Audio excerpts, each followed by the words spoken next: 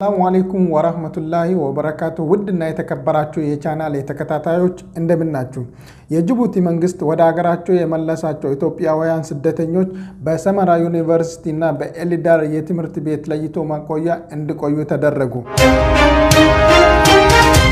በድሬዳዋ የጫትና የአትክልት ውጤቶች አጠቃቀም የኮሮና ቫይረስ ከመከሰቱ በፊት ከነበረው እንብዛም ለውጥ የለውም ተብሏል የኢትዮጵያ ጤና ኢንስቲትዩት ከተቻለ ጫት መቃም እንድተው ካልተቻለ ደግሞ አጥቦ እንድትጠቀሙ አሳስቧል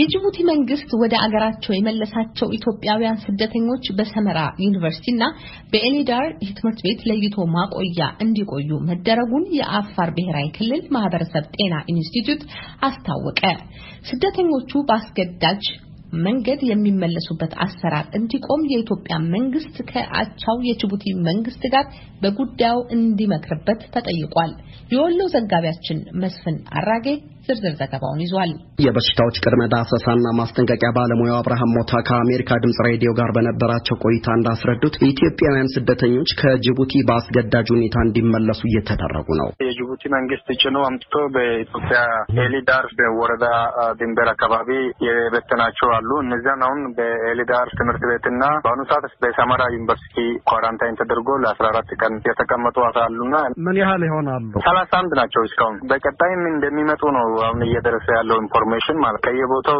የጅቡቲ መንግስት እየያዘ እነዚህ ሰዎች ወደ ኢትዮጵያ እየመለሳቸው ነው ያለውና በመጡት ላይ ማጣራት አድርገናል እስካሁን የለም አትጉቡ ያንላቸው ያው እንግዲህ ከዛ ተገዶ ነው ተይዞ ወደ ኢትዮጵያ ድንበር እንዲመጡና ከድንበራቸው እንዲወጡ እየተደረጉ ያሉትና እነዚህ ከመቀበል ውጪ ሌላ አማራጭ የለም ምክንያቱም ዜጎቻችን ናቸው ከዛ የጅቡቲ መንግስት ነው እንግዲህ በመከላከያ የታጠቀ ነው አምጥቶ ያስቀምጣቸዋል ማምራጭ የላቸውም ያለው አስገዳጅ ሁኔታ ይሄ ነው ያለው የፌደራል መንግስት ጅቡቲ መንግስት ጋራ ብነጋገር የተሻለ ነው ብዬ አስባለሁ ለወትሮ ከጅቡቲ ወደ ኢትዮጵያ የሚገቡት በጋላፊ በኩል እንደነበር የጠቆሙት አቶ አብርሃም አሁን ግን የመግቢያ አቅጣጫቸውን መቀየሩን ጠቅሰዋል ቀጥታ በጋላፊ መግቢያ ሳይሆን ከኢትዮጵያን ከታጁራ ወደ በጅቡቲ አርጎ የሚያገናኝ ሌላ አዲስ የተሰራና መንገድ ስራ ሙሉ ያልጀመረ መንገድ አለና በዛ ነው የሚገቡትና የማይከላዊ መንግስት ኃላፊነት ቢወስድ የተሻለ ነው የሚሆነው ይለንዲ እንዳለ የኮሮና ቫይረስ ስርጭትን ለመከላከልና ከተከሰተም ውጤታማ የሕክምና አገልግሎት መስጠት እንዲቻል በክልሉ መስራት የሚፈልጉ የጤና ባለሙያዎች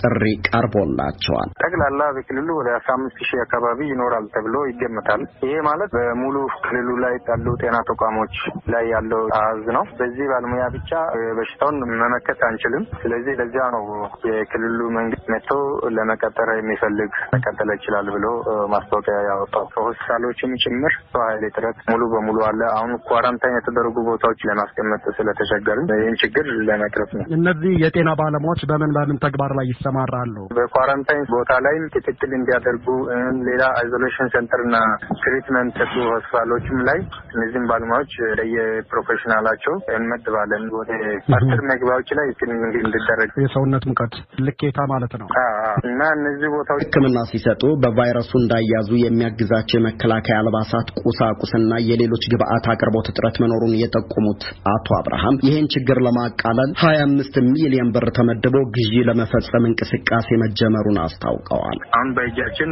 ወደ 4 ሜካኒካል ቬንቲሌተር የምንለው ሰዎች በጽኑ ህሙማን ድጋፍ የሚያደርግ ማሽን ነው አጋዥ የመተንፈሻ ማሽን ይሄ 4 ያክል አለ ያ ማለት እጅግ በጣም ማናሳ ነው ፌደራል መንግስት ድጋፍ እንዲያደርግ እንፈልጋለን በክልሉ በተዘጋጁ ለይቶ የማቆያ ስፍራዎች እንዲቆዩ የተደረጉት ከጅቡቲ የመጡት 31 ኢትዮጵያውያን ብቻ ሲሆኑ እስካሁን ከ66000 በላይ ሰዎች የምርመራ ሂደቱን አልፈው ወደ ክልሉ መግባታቸውን ለመረዳት ተችሏል በድሬዳዋ የአትክልት ውጤቶችና የጫት ግብይትና አጠቃቀም የኮሮና ቫይረስ ከመከሰቱ በፊት ከነበረው እንብዛም ለውጥ ያልታየበት ነው ተብሏል የህብረተሰብ ጤና ኢንስቲትዩት ህብረተሰቡ የአትክልት ውጤቶችን በጥንቃቄ እንዲጠቀም ጫትንም ቢቻል እንዲተው ካልሆነ ግን እንዲያጥብ መክሯል አስተዳደሩ የግብይት ስርዓቱ ይሻሻላልም ብሏል አዲስ ቸኮል ተጨማሪ አለው። በድሬዳዋ የኮሮና ወረርሽኝ መከሰትን ተከትሎ ታክሲዎች አገልግሎት አቁመዋል።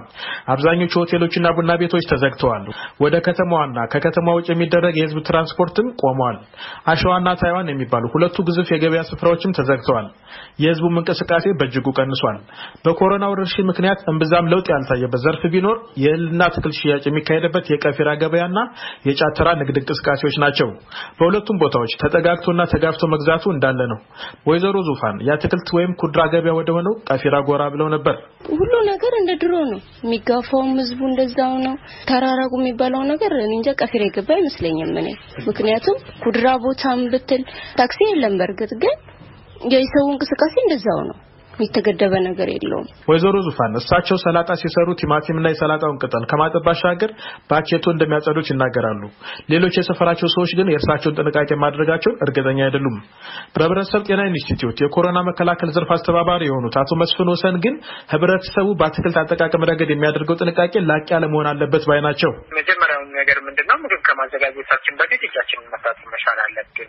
ምግብ ጋር ንክኪ ካለን እጃችንን ታጥበን ስናረግም በተለያየ ምክንያት ንክኪ ሊኖር ስለሚችል የበሰሉ ምግቦችን መመገብ፣ የበሰሉ ወይም ከንክኪ የጸዱ ምግቦችን መጠቀም ያስፈልጋል ማለት ነው። በጥሬ መልክ የሚመገቡ የምግብ አይነቶች ካሉ ደግሞ በአንድም በሌላ መንገድ በእጃችን ንክኪ ልናረግ ስለምንችል እነሱን ማከም ያስፈልጋል ማለት ነው። አንደኛ እጃችንን መታጠብ አንዱ የመጀመሪያው ፕራዮሪቲ ሲሆን፣ ሁለተኛ ደግሞ ምግብ በምናዘጋጅበት ጊዜ ንክኪ ሊፈጠር ስለሚችል ያንን የበሰለ ምግብ መመገብ በዚህ በጥሬ የሚሉ ማከም ይቻላል። በምን መልኩ ነው አሁን የማከም ላይ ለምሳሌ ሰላጣ ለመመገብ ቲማቲም፣ ሰላጣ ቅጠልና ሽንኩርቶችን በአቼቶ ወይም ሎሚ ዳክመው ይችላል ወይስ 100% አያስተማመንም? ስለዚህ በሳል የሆኑ ምግቦችን መመገብ አንደኛ፣ ሁለተኛ ደግሞ በተቻለ መጠን እጃችንን ታጥበን እነዛን ምግቦች ማብሰል ያስፈልጋል።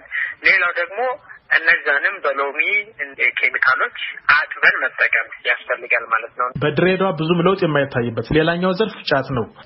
በአንዳንድ የሀገሪቱ አካባቢዎች ለምሳሌ በትግራይ ክልል ሙሉ በሙሉና በአማራ ክልል አንዳንድ አካባቢዎች የጫት ግብይትን ከልክለዋል።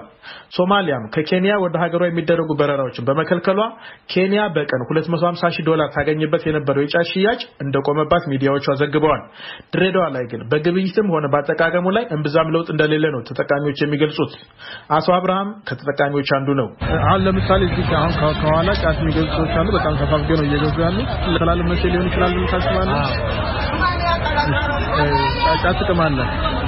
ጫት ውስጥ ለላስተላልፍ ይችላል ብለህ ታስባለህ? ገምታለሁ ግን ምን ታደርጋለህ? ምን ታደርጋለህ? አሁን እዚህ ጋር ምን ማለት ጥንቃቄ ያለው አይመስልኝም።